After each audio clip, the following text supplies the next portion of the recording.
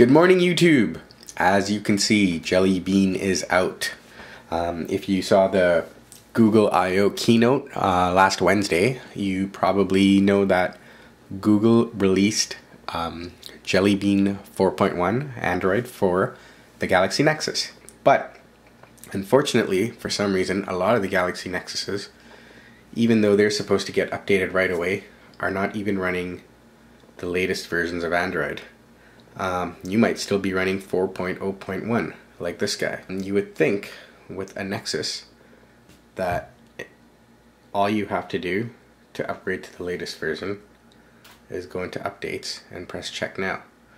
So as you can see, this is a device, it's a stock device with 4.0.1 Android, and I'm checking right now on July 2nd, and we're still running 4.0.1. I'm not getting an over the air to, let alone Jelly Bean, not even to 4.0.4.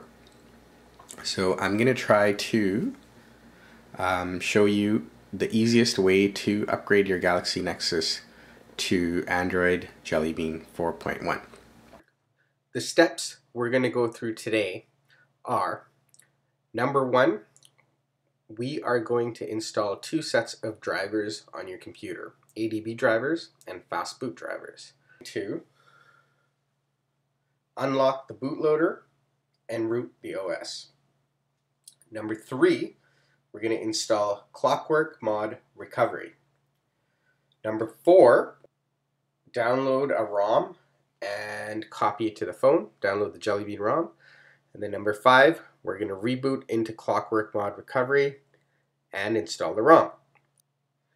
Now, steps 1, 2, and 3 are 80% of the task today, but we're going to do it in a simple way. So the easiest way I know how is using this fantastic piece of software written by a guy named Mark Skippin, that dude right there. He was a genius, a gentleman, and a scholar. So he has developed Galaxy Nexus Toolkit that lets you go through all the steps you need to install new ROMs on your phone. So I'm starting completely from scratch. I'm going to start a stopwatch here, and let's see how things go. Okay, so the first thing we want to do is install this software so I'm using Windows. This is just for Windows. So I have a Windows 7 computer here. So let's go get the tool. Okay, so it's an 84 meg download. Okay, so our file has downloaded. I'm gonna click on it and install. Okay, so let's press next. So I'm just doing the default install now.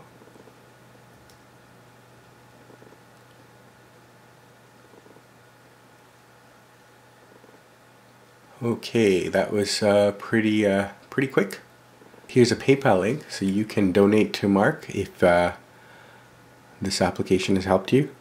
I encourage you to do that. These guys work super hard on these things and put it out there for anyone to use.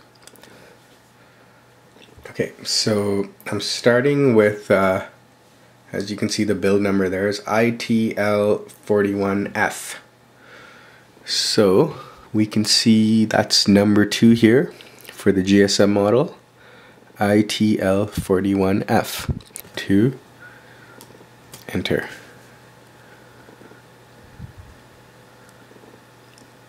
Press 1 to install the drivers. Some notes here, you must be logged in with admin rights. Make sure your phone is booted. Do not connect your phone until after the drivers are installed. You also want to make sure you do not have any other Galaxy Nexus drivers installed, or Samsung drivers, I suppose. Okay, so I'm going to choose number 2, Windows 7. Install drivers to your PC. 1, enter. Okay, so operation has started. install this driver software anyway. Okay, so I got a strange looking error message, but it says an error occurred returning to main menu, but right under that it says if the error had to do with leader cache doesn't have MUI entry, which is exactly what we see up here, we don't need to worry as the drivers have been installed. Good. So now we need to connect your phone via the USB cable, and your PC should detect the phone and install the drivers. So that's what we're going to try.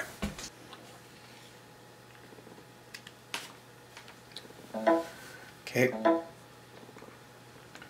So here you can see your device is ready to use. Device driver software installed successfully. Good. Okay, driver installed, so I'm going to press, I'm going to exit and just reboot for good measure. Restart.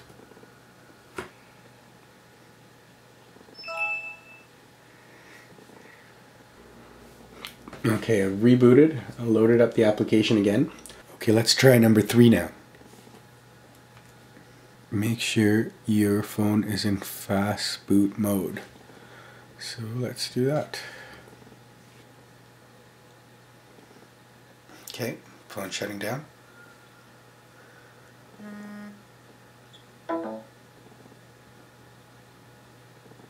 Okay, now we're going to go into Fastboot mode.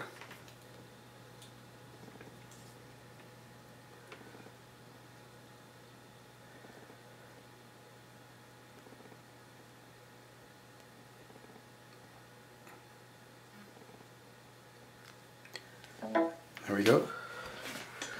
Fastboot mode, installing device driver software. So this is the second time we're seeing that. Awesome. Great. Device driver software installed successfully.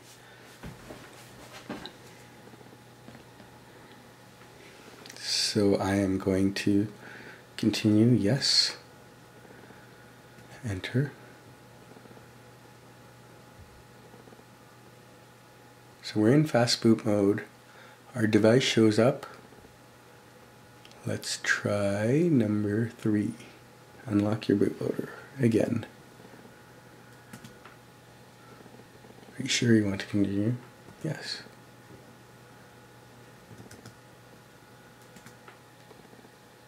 Okay, look on the phone. If you unlock the bootloader, you'll be able to install custom operating system software on this phone. Okay, so we want to choose yes, unlock bootloader, may void warranty. Awesome. And then we're going to use power to select yes. Okay. Completed. Returning to main menu. Let's go with number 7 now, because I just noticed it would do 3, 4, 5, and 6. So we already did 3. Let's see if we can do 4, 5, and 6 in one shot. So 7. Step 1, unlocking the bootloader. Are you sure you want to continue? Yes. Enter. Already unlocked. Step 2, setting up root on your phone. You've chosen root. Rooting. Now the phone's booting into Android.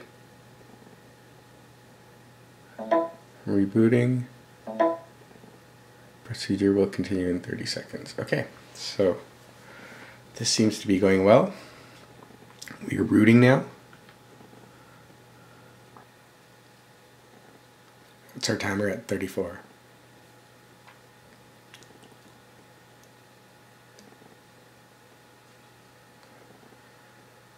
Okay, we have booted up now. So because we unlocked the bootloader, it factory reset. So I'm just going to go through the setup again. Let's go into developer options now.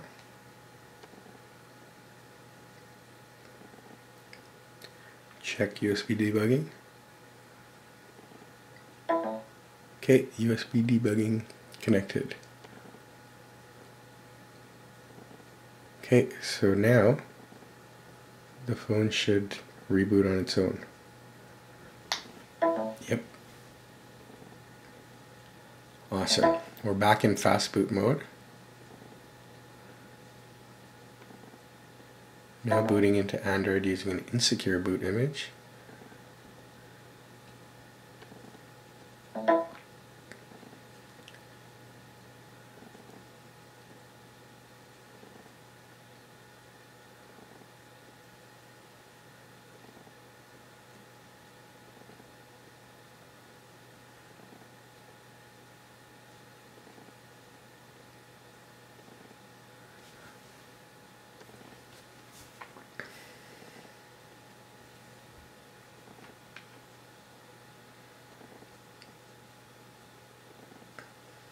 This is awesome. It's doing everything on its own.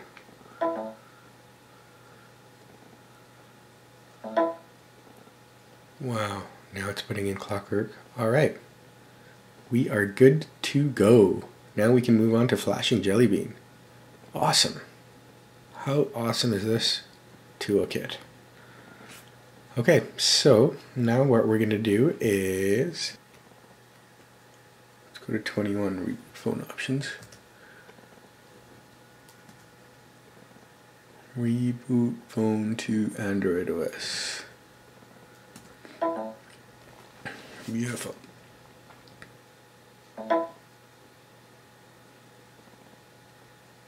Okay, so we are done using the toolkit for now. So now we can open device to view files. Okay, so now I'm on XDA and I'm going to the thread that has version 2 of the Jelly Bean ROM. So what do we do here? We got to download some files. So let's go ahead and do that.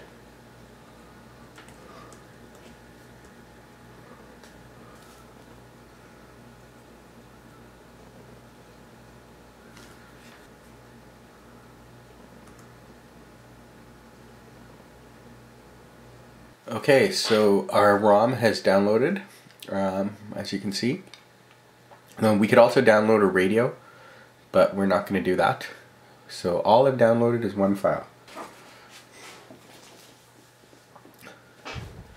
Okay, so the ROM has been copied to the phone. So now I'm going to disconnect the phone.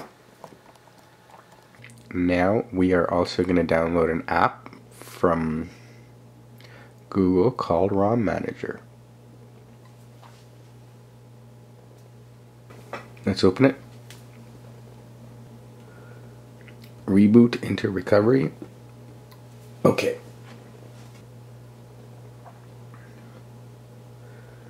There's our ClockWorkMod touch recovery. So first we're going to do wipe data. Yes.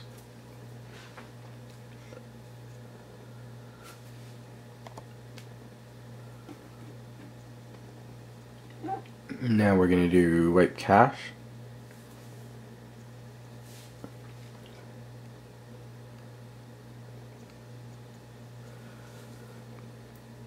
Install zip from SD card. Choose zip. Go into the download folder. So let's select that. Flash it. So now we're going to let it sit and flash. So it's installing now. There, install from SD card complete. So now we can go back, reboot system now.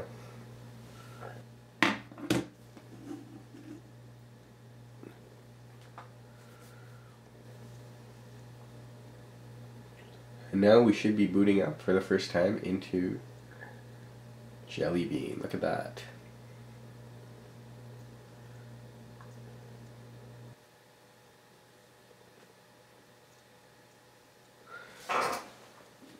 Okay, we're in.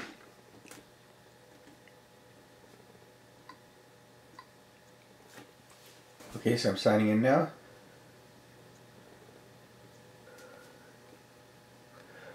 Your phone is set up, ready to use. And we now have Jelly Bean. with the new notifications. Project Butter, the faster UI responsiveness.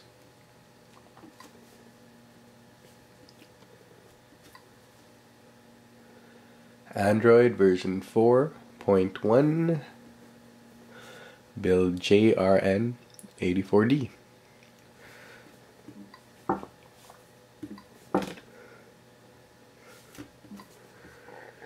And we're all set.